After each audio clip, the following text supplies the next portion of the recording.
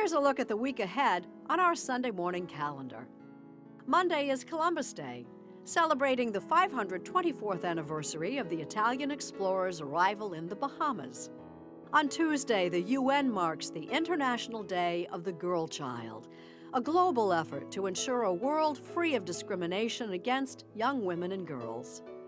Wednesday is National Fossil Day, organized by the National Parks Service to promote public awareness and stewardship of fossils.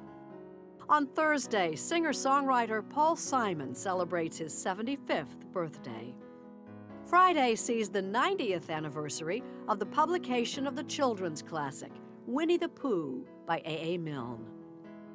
And on Saturday, Alicia Keys and Beyoncé headline a concert in Brooklyn with proceeds to benefit educational charities.